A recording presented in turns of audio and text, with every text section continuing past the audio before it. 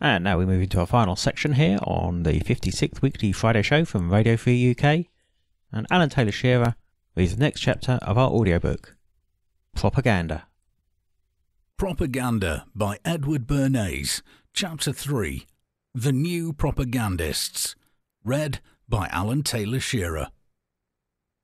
Who are the men who, without our realizing it, give us our ideas, tell us whom to admire and whom to despise, what to believe about the ownership of public utilities, about the tariff, about the price of rubber, about the Dawes Plan, about immigration, who tells us how our houses should be designed, what furniture we should put into them, what menus we should serve at our table, what kind of shirts we must wear, what sports we should indulge in, what plays we should see, what charities we should support, what pictures we should admire, what slang we should affect, and what jokes we should laugh at. If we set out the list of the men and women who, because of their position in public life, might fairly be called the moulders of public opinion, we could quickly arrive at an extended list of persons mentioned in Who's Who. It would obviously include the President of the United States and the members of his cabinet, the senators and the representatives in Congress, the governors of our 48 states, the presidents of the chambers of commerce of our 100 largest cities, and the chairman of the boards of directors of our 100 or more largest industrial corporations.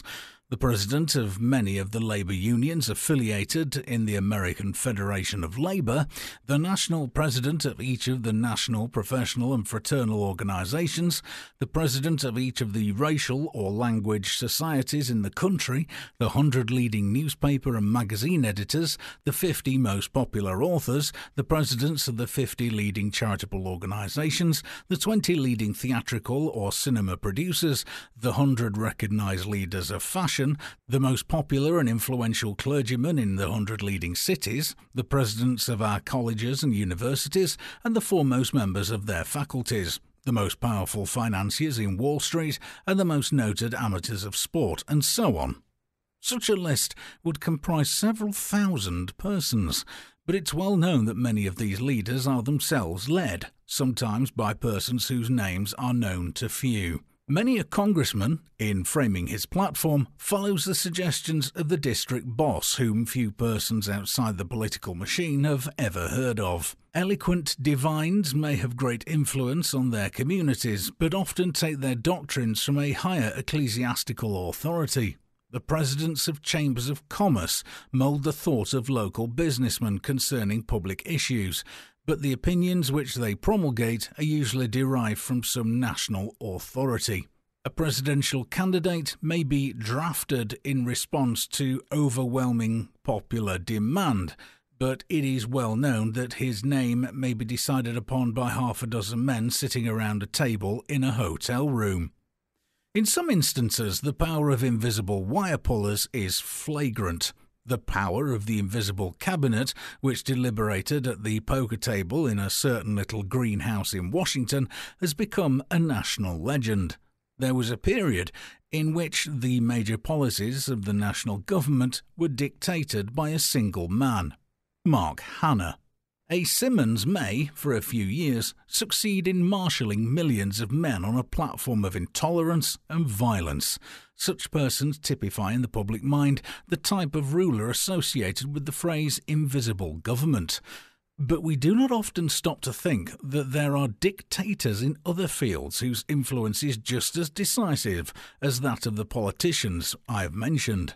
An Irene Castle can establish the fashion of short hair which dominates 9/10 of the women who make their pretense to being fashionable. Paris fashion leaders set the mode of the short skirt, for wearing which, 20 years ago, a woman would simply have been arrested and thrown into jail by the New York police, and the entire women's clothing industry, capitalized at hundreds of millions of dollars, must be reorganized to conform to their dictum.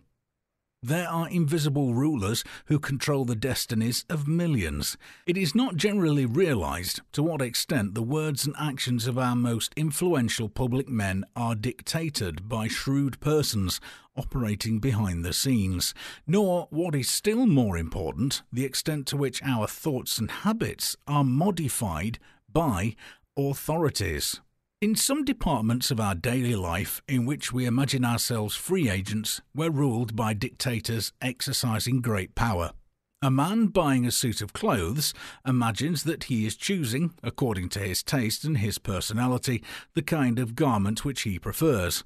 In reality, he may be obeying the orders of an anonymous gentleman tailor in London. This personage is the silent partner in a modest tailoring establishment, which is patronised by gentlemen of fashion and princes of the blood. He suggests to British noblemen and others a blue cloth instead of grey, 2 buttons instead of 3, or sleeves a 1/4 of an inch narrower than last season. The distinguished customer approves of the idea.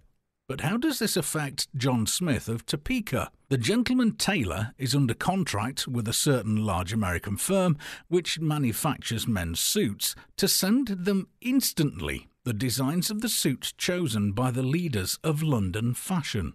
Upon receiving the designs with specifications as to colour, weight and texture, the firm immediately places an order to the cloth makers for several $100,000 worth of cloth. The suits, made up according to the specifications, are then advertised as the latest fashion. The fashionable men in New York, Chicago, Boston and Philadelphia wear them. The Topeka man, recognizing this leadership, does the same. Women are just as subject to the commands of invisible government as are men. A silk manufacturer seeking a new market for its product suggested to a large manufacturer of shoes that women's shoes should be covered with silk to match their dresses. The idea was adopted and systematically propagandized. A popular actress was persuaded to wear the shoes. The fashion spread. The shoe firm was ready with the supply to meet the created demand, and the silk company was ready with the silk for more shoes. The man who injected this idea into the shoe industry was ruling women in one department of their social lives. Different men rule us in the various departments of our lives. There may be one power behind the throne in politics, another in the manipulation of the federal discount rate, and still another in the dictation of next season's dancers. If there were a national invisible cabinet ruling our destinies, a thing which is not impossible to conceive of, it would work through certain group leaders on Tuesday for one purpose and through an entirely different set on Wednesday for another. The idea of invisible government is relative. There may be a handful of men who control the educational methods of the great majority of our schools, yet from another standpoint, every parent is a group leader with authority over his or her children. The invisible government tends to be concentrated in the hands of the few because of the expense of manipulating the social machinery which controls the opinions and habits of the masses. To advertise on a scale which will reach 50 million persons is expensive. To reach and persuade the group leaders who dictate the public's thoughts and actions is likewise expensive. For this reason, there is an increasing tendency to concentrate the functions of propaganda in the hands of the propaganda specialist. This specialist is more and more assuming a distinct place and function in our national life. New activities call for new nomenclature.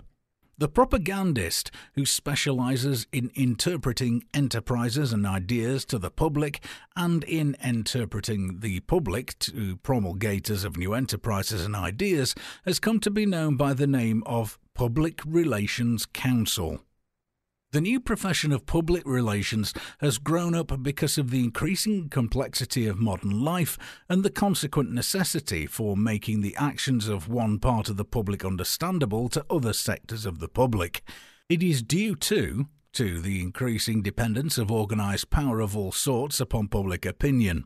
Governments, whether they are monarchical, constitutional, democratic or communist, depend upon acquiescent public opinion for the success of their efforts and, in fact, government is only government by virtue of public acquiescence. Industries, public utilities, educational movements, indeed all groups representing any concept or product, whether they are majority or minority ideas, succeed only because of approving public opinion. Public opinion is the unacknowledged partner in all broad efforts. The Public Relations Council, then, is the agent who, working with modern media of communication and the group formations of society, brings an idea to the consciousness of the public. But he is a great deal more than that. He's concerned with courses of action, doctrines, systems and opinions, and the securing of public support for them. He's also concerned with tangible things, such as manufacturing and raw products. He's concerned with public utilities, with large trade groups and associations representing entire industries. He functions primarily as an advisor to his client, very much as a lawyer does. A lawyer concentrates on the legal aspects of his client's business. A counsel on public relations concentrates on the public contacts of his client's business. Every phase of his client's ideas, products or activities which may affect the public or in which the public may have an interest is part of his function.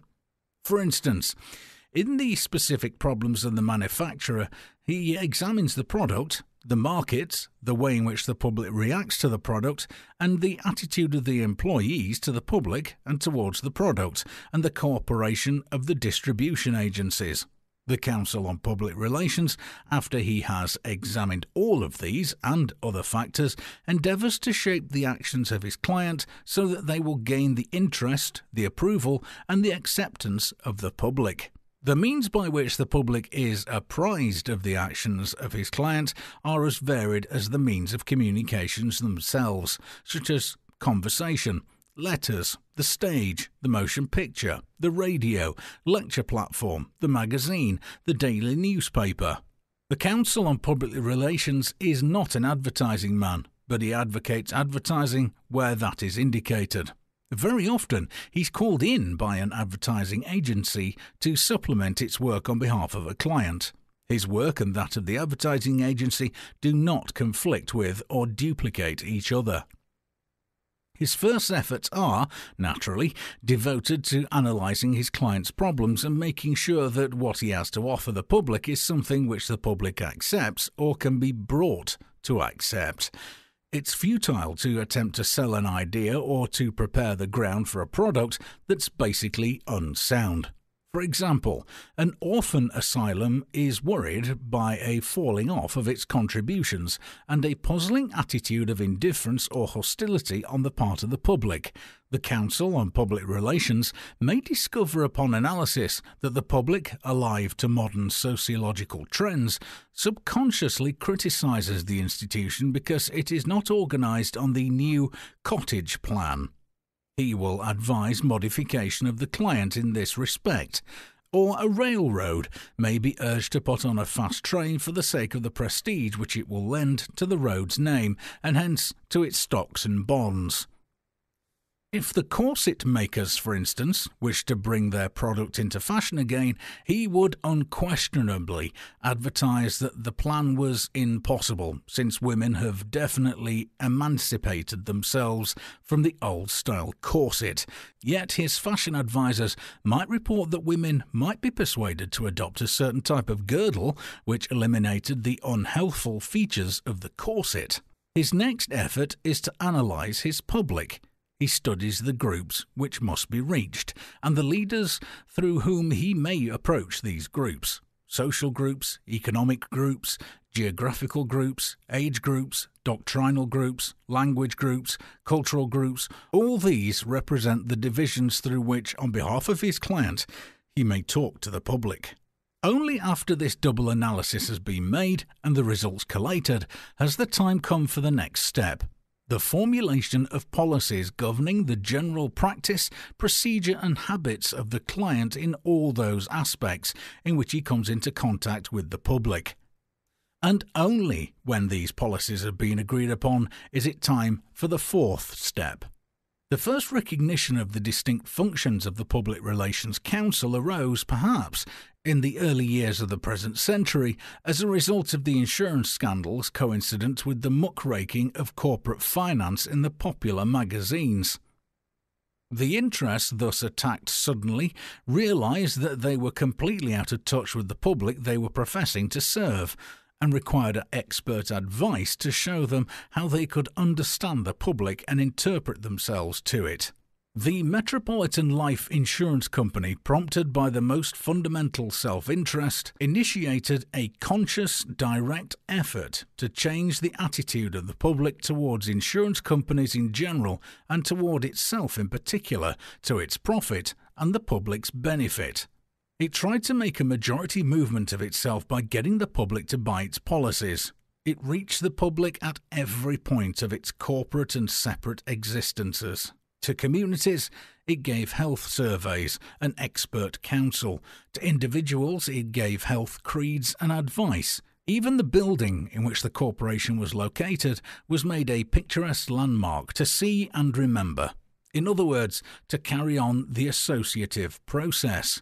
So this company came to have a broad general acceptance. The number and amount of its policies grew constantly as its broad contacts with society increased. Within a decade, many large corporations were enjoying public relations counsel under one title or another, for they had come to recognize that they depended upon public goodwill for their continued prosperity. It was no longer true that it was none of the public's business how the affairs of a corporation were managed. They were obliged to convince the public that they were conforming to its demands as to honesty and fairness. Thus, a corporation might discover that its labour policy was causing public resentment and might introduce a more enlightened policy solely for the sake of general goodwill. Or a department store hunting for the cause of diminishing sales might discover that its clerks had a reputation for bad manners and initiate formal instruction in courtesy and tact. The public relations expert may be known as public relations director or counsel. Often he's called secretary or vice president or director. Sometimes he's known as cabinet officer or commissioner.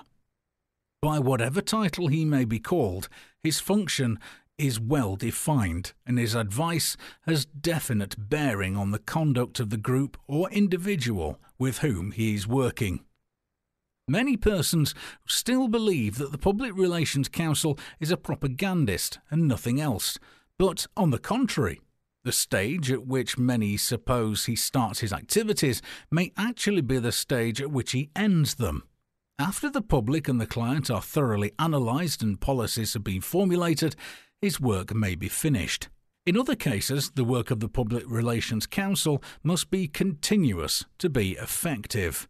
For in many instances, only by a careful system of constant, thorough and frank information will the public understand and appreciate the value of what a merchant, educator or statesman is doing. The Council on Public Relations must maintain constant vigilance because inadequate information or false information from unknown sources may have results of enormous importance. A single false rumour or a critical moment may drive down the price of a corporation's stock, causing a loss of millions to stockholders. An air of secrecy or mystery about a corporation's financial dealings may breed a general suspicion capable of acting as an invisible drag on the company's whole dealings with the public.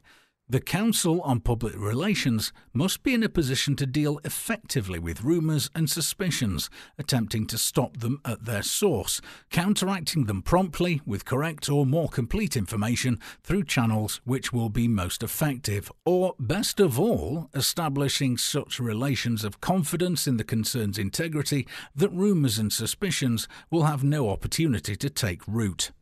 His function may include the discovery of new markets, the existence of which have been unsuspected. If we accept public relations as a profession, we must also expect it to have both ideals and ethics. The ideal of the profession is a pragmatic one. It is to make the producer, whether that producer be a legislator making laws or a manufacturer making a commercial product, understand what the public wants and to make the public understand the objectives of the producer. In relation to industry, the ideal of the profession is to eliminate the waste and the friction that result when industry does things or makes things which its public does not want, or when the public does not understand what's being offered it. For example, The telephone companies maintain extensive public relations departments to explain what they're doing so that energy may not be burned up in the friction of misunderstanding. A detailed description, for example, of the immense and scientific care which the company takes to choose clearly understandable and distinguishable exchange names helps the public to appreciate the effort that is being made to give good service and stimulates it to cooperate with enunciating clearly. It aims to bring about an understanding between educators and educated, between government and people, between charitable institutions and contributors, between nation and nation.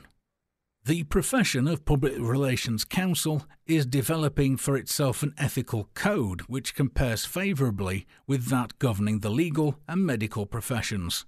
In part, this code is forced upon the Public Relations Counsel by the very conditions of his work. While recognising, just as the lawyer does, that everyone has the right to present his case in its best light, he nevertheless refuses a client whom he believes to be dishonest, a product which he believes to be fraudulent, or a cause which he believes to be antisocial. One reason for this is that even though a special pleader, he is not disassociated from the client in the public's mind. Another reason is that while he's pleading before the court of public opinion, he is at the same time trying to affect that court's judgments and actions. In law, the judge and jury hold the deciding balance of power. In public opinion, the Public Relations Counsel is judge and jury, because through his pleading of a case, the public may accede to his opinion and judgment. He does not accept a client whose interests conflict with those of another client. He does not accept a client whose case he believes to be hopeless or whose product he believes to be unmarketable. He should be candid in his dealings. It must be repeated that his business is not to fool or hoodwink the public. If he were to get such a reputation, his usefulness in his profession would be at an end. When he is sending out propaganda material, it's clearly labelled as to source. The editor knows from whom it comes and what its purpose is, and accepts or rejects it on its merits as news. End of Chapter 3.